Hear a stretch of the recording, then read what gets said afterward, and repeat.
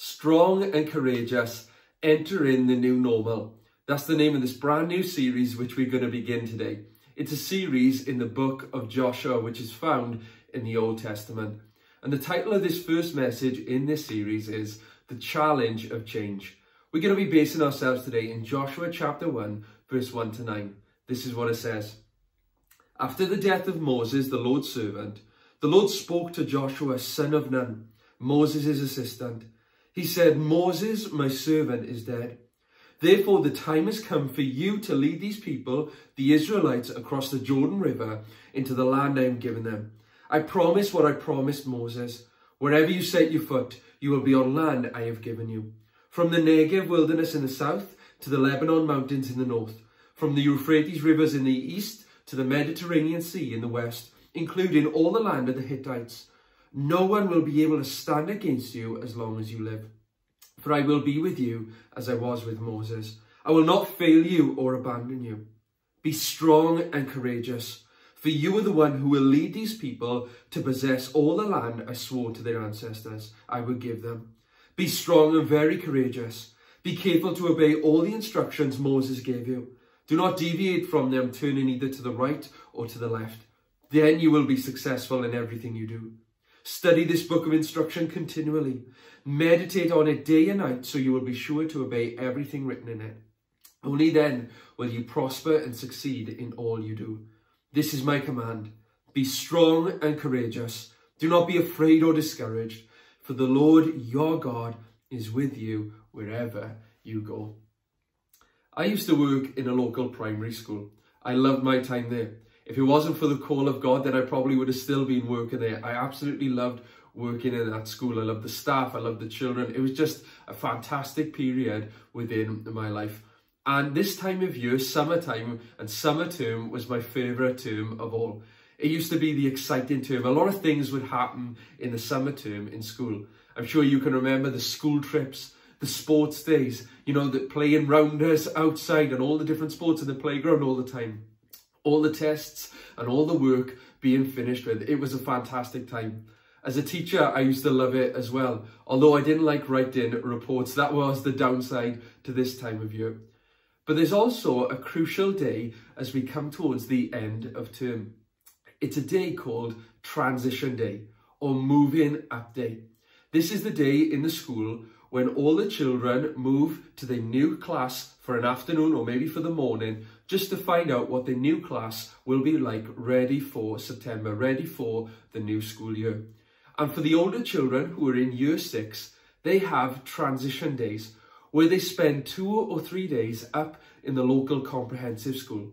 Now, I remember my transition days and I was excited for them, but I was also a little bit nervous. I was excited because it was a new season. I felt like I was maturing. I was growing up. It was an exciting time. It was exciting to see a new school, meet new teachers, make maybe new friends. But also for all those reasons, it was also a frightening time as well. I was nervous, you know, there would be bigger children there. I wasn't the oldest child in the school or one of the oldest children within the school anymore. I was going to be the baby, one of the newest ones in the school. It was a frightening time. And I remember even as I was a teacher, the children, they used to get excited to go for transition day up to the local comprehensive schools. But there were also some children as well. They were afraid. They were afraid of change. Some of them were afraid because they would be losing friends. They'd be leaving friends behind who they'd known all their lives. Some of them were frightened about the work that they would have to face because it was going to be harder tests, harder work. Other children were afraid because of new teachers, making new friends, or afraid of being bullied and making enemies within the local comprehensive school. It is a difficult time. But then there were other children who would thrive in it. They would look forward to it. They couldn't wait to get into comprehensive school. You know, transitions and change within our lives, we can all react in different ways, just like that. Transitions and change are a pretty big deal, especially when they're unexpected or they're unwanted as well. You know, some of us take transitions and change well, whereas others don't. Just like the children in the primary school in which I used to work in, and also the children, my friends in primary school as well, when we went up to transition day. It was a difficult time within many people's lives, and we can always be like that. Some people love change, other people don't love change. And the reason why transitions can be difficult and change can be difficult is because we're creatures of comfort. We like routines. We like going through the same old, same old. We like schedules. We like to know what's happening. We like to have rhythm within our lives.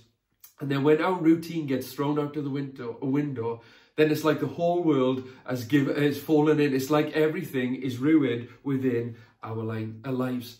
Now, I'm sure you would agree there are some good changes that come into our lives. Things like a promotion within a job. We welcome that type of change. Or a pay rise. We welcome that type of change within our lives. Maybe some of you like the change of, or maybe when you heard some good news that you've got a clean bill of health, that's change that we welcome within our lives. But there's also that not so good category, that not so good change that comes into our lives as well. Things like hearing off the doctor that we've got an illness. Things like losing a job or maybe not getting the job that we hope for. Maybe a change within the family dynamic, change within a relationship. Those are things that are not often welcomed. We can't handle them as much. They are tough. And those unexpected changes within our lives can be very difficult. They're not always easy to handle. You know, I'm so glad that the Bible is not an outdated book, but it's a book that's more relevant than ever. We see it's a story between God and mankind. And there are many examples within the Bible of people who went through transition, seasons of change within their lives. And one of the greatest examples of this is the book of Joshua. Now, the book of Joshua is found in the Old Testament. And the book of Joshua is a fast-paced book. But it's a book about real people like you and me. People who are facing constant change within their lives.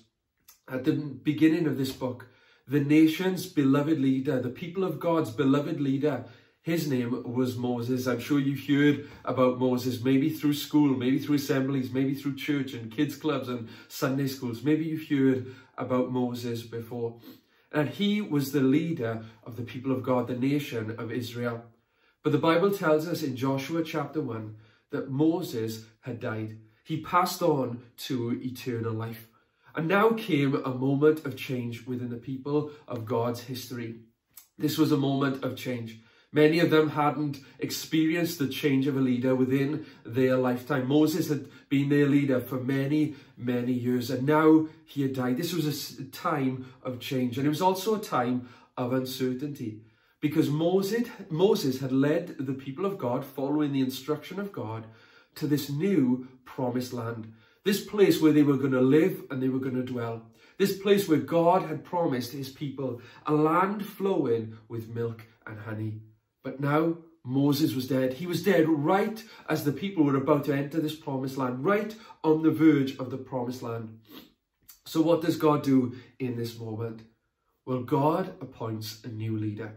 His name is Joshua, hence the name of this book. Joshua was going to be the new leader for the people of God, the people of Israel. And he was going to be the one who would lead the people into this new land, this promised land, this incredible land. Now, we must realize that Joshua, he wasn't given this position because God had ran out of choices. This wasn't like God's second choice or third choice or because there was nobody else. But actually, Joshua was somebody who God was preparing for this moment.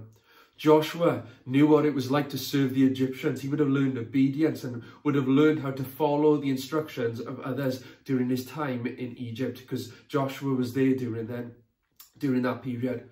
Joshua was also Moses, his assistant. He served under Moses. And we see that God deliberately chose Joshua for this task. This responsibility fell on his shoulders, and it was a huge responsibility for Joshua. And we see Moses dies, but God gets straight into moving. He gets right to the point, and he moves Joshua into the position of leadership. He begins to speak to Joshua. He begins to give instructions to Joshua about what he's to do in leading the people into the promised land. And he also encourages Joshua. Listen to what it says in Joshua 1, verse 2 to 4 again. Moses, my servant, is dead. Therefore, the time has come for you to lead these people, the Israelites, across the Jordan River into the land I am giving them. I promise you what I promised Moses. Wherever you set your foot, you will be on land I have given you. From the Negev wilderness in the south to the Lebanon mountains in the north, to the Euphrates River in the east, to the Mediterranean Sea in the west, including all the land of the Hittites. Now, can you imagine being Joshua for a moment? Just imagine being him. Can you imagine carrying that responsibility, that weight of responsibility on your shoulders? You are now the new leader. People had followed Moses. Over 1 million people had followed Moses for many, many years. And now you're the new kid on the block. And you are expecting all of these people, over 1 million people, to follow you and to lead you into this new, and to lead them into this new land. That is an incredible responsibility. Not only was he the nation's new leader, but he had the task of moving over 1 million people into a new place where they would live. And the Bible tells us there were enemies in this place as well. There were other kingdoms which the people of God would have to destroy in order to occupy and enjoy the land in which God had given them. This was huge responsibility on Joshua's shoulders. You know, if I was Joshua, I'm sure that I would feel excited about this promise that God had given me. But I'd also feel very insecure as well, especially after following somebody like Moses, who was used by God in great and incredible ways. I'm sure Joshua thought, and I'm sure he wondered, am I good enough? Am I really the right man for this job? Will I really measure up? Will I ever measure up to Moses' standards? I'm sure he thought that, and I'm sure he was afraid that he would fail. And then on the other side, can you imagine being part of the people of God, the people of Israel, having a new leader, having to move into a promised land where there are enemies, where there is uncertainty, not sure what it's going to look like, the new terrain, the new land, not having a home, being uprooted and constant change within your life. The people of God, they've been waiting for this for many, many years. This was a moment that was a long time coming, but I wonder, were they ready for it? Because you see, the people of God, they had been disobedient to God. They could have entered into the promised land 40 years before, but they had failed God. They had doubted God. And as a result of that, they ended up wandering around in the wilderness for over 40 years, and they never entered into the promised land. A whole generation died out and missed out on going to the promised land because of their disobedience. Many times the people of God doubted God, even though God had come through for them on many occasions. For example, in Egypt, they were slaves in Egypt, and they doubted, could God ever set them free? Yet out of nowhere, God brought about 10 plagues. Later on, when they are free, Moses leads them to the Red Sea.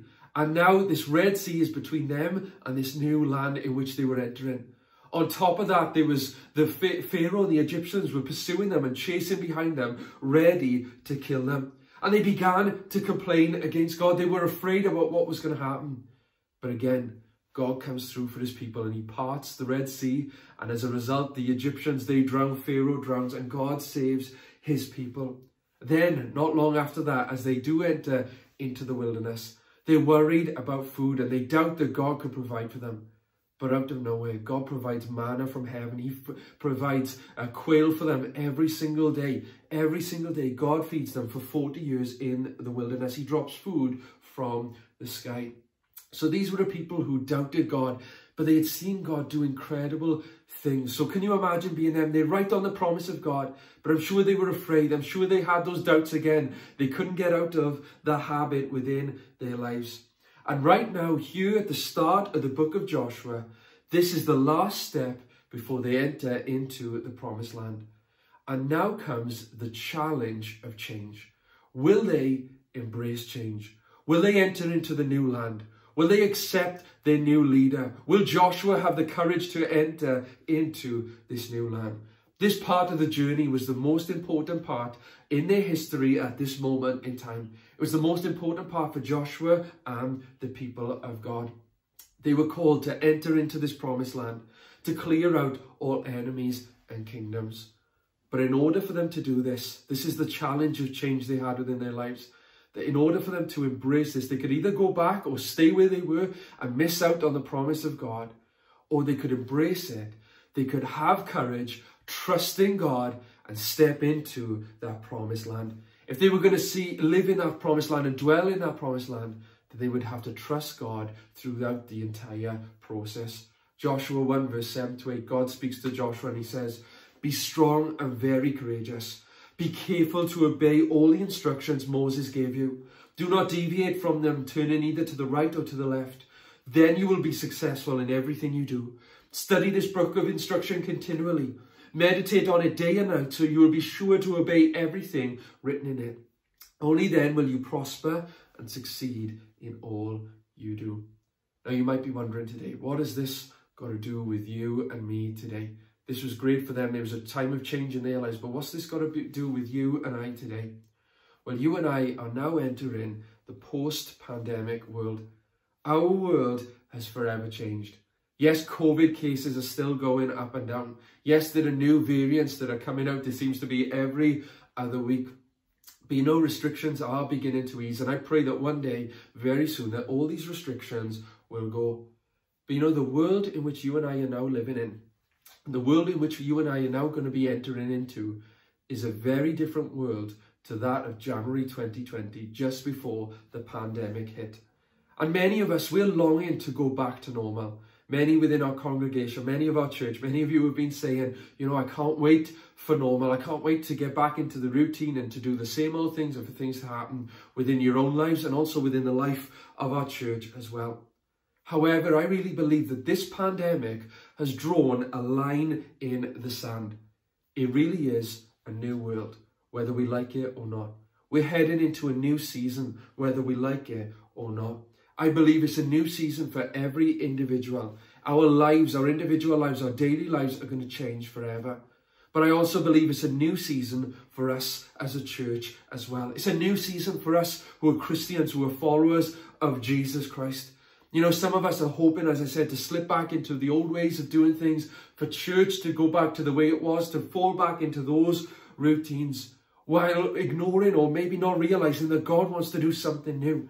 We're about to enter a new world. Things have changed forever. The way that we minister will change forever. The word hasn't changed. The gospel hasn't changed. The good news hasn't changed. But the way in which we minister, the way in which we reach out, the world has changed forever. And we might be ignoring the fact that God wants to do something new. Some of us are longing and holding back and clinging back to the things of the past, where God is saying this is an opportunity to move forward and to do something new. I believe this is a season of new beginnings, a season of new ideas, a season of new strategies, a season of a new way of doing things. That doesn't mean we get rid of the things that God's called us to do, the biblical things, things like worship, things like coming together as a church family in person as well as online. You know, we're not getting rid of these things, but there are going to be changes that happen to us as a church. The way that we live our lives and the way that we witness will have to change, the way we share the good news about Jesus. But I believe it is a season of new beginnings, just like it was for Joshua and the people of God. And, you know, just like those transition days for children within schools who are moving up to their new classes and new schools, some who were excited about the future and some who were afraid. Maybe that's how you are feeling today. Maybe your world, your personal world has changed because of COVID and you're frightened about your future. Maybe you're watching this and you're frightened about what's going to come for us as a church and how things are going to look as we move forward as a church, because we've seen God do great things in the past and you don't want to quite let that go. Maybe you're afraid of that as we move forward. You know, change happens like that within our lives. These challenges of change, it is the challenge of change.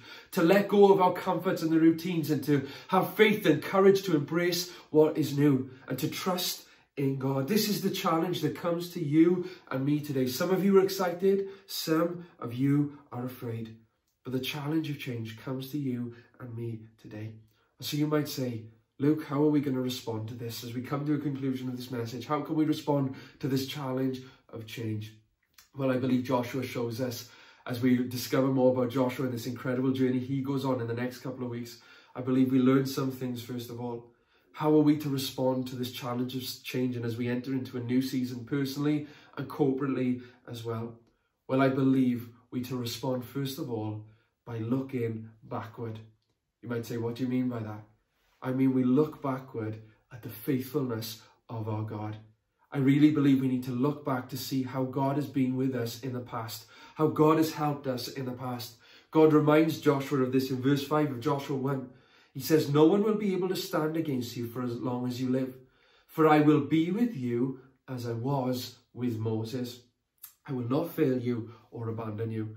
I'm sure as Joshua heard those words from the Lord, he thought about how God had provided for Moses, how God had been with Moses, how God had delivered Moses and the people, how God had answered prayer. I'm sure Joshua was reminded of that. And that gave Joshua incredible courage for what's to come. And I believe that's the same for you and me as well. Our world might change. Our personal lives might change. But the Bible tells us our God never changes. He is the same yesterday, today, and forever. He is the faithful God. He is the same God who is able to provide. He is a good God. He is a kind God, a merciful God, a forgiving God. He's the God of salvation. He's the same God. And I want to encourage you to look back at those times of blessing. Look back at those times of provision. Look back at those times where God has brought you through. You know, when we look back at what Jesus has done for us, that will help us as we begin to move forward. So it begins, first of all, we're to tackle this season by looking backwards. And secondly, we're to move forward courageously, trusting in our God. God, I believe, wants to speak to us today, just like he spoke to Joshua. I believe this word is for you, it's for me, it's for us as a church. Joshua 1, verse 9. This is my command. Be strong and courageous. Do not be afraid or discouraged, for the Lord your God is with you wherever you go. We do not know what the future holds, but we know the one who holds the future. You know, the courage to obey God in the here and now, in the present, is fueled by reflecting on what God has done in the past. The courage to obey God in the present is fueled by reflecting on what God has done in the past and ultimately what God has done through Jesus. Being reminded that Jesus loved us so much, he died for us, that he has saved us, he rose again, he's alive, that we have eternal life with him. We have a hope and a future in it through him. We can know him personally. He's with us every step of the way, protecting us, fighting for us, providing for us. That is who our God is. And so as we come to a conclusion of this message today, this first message in this series, are you afraid about this new season that is ahead of you? Personally, are you afraid about the challenges that lie ahead of you? Are you afraid about your future? Are you afraid about this new season for this world, about the changes that are going to come in our world? Are you afraid about the changes that will have to come within our church and that I believe God's leading and sharing with us and guiding us into as a church?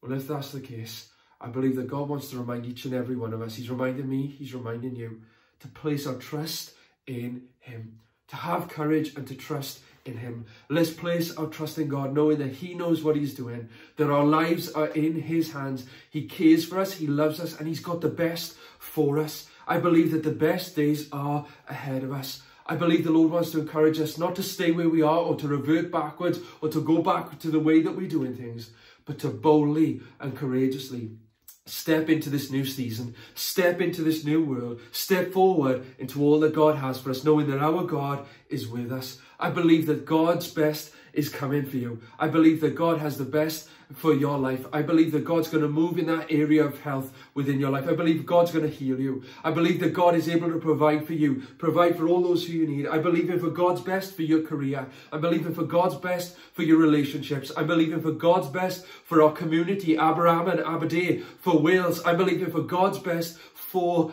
our church. The best days are ahead of us.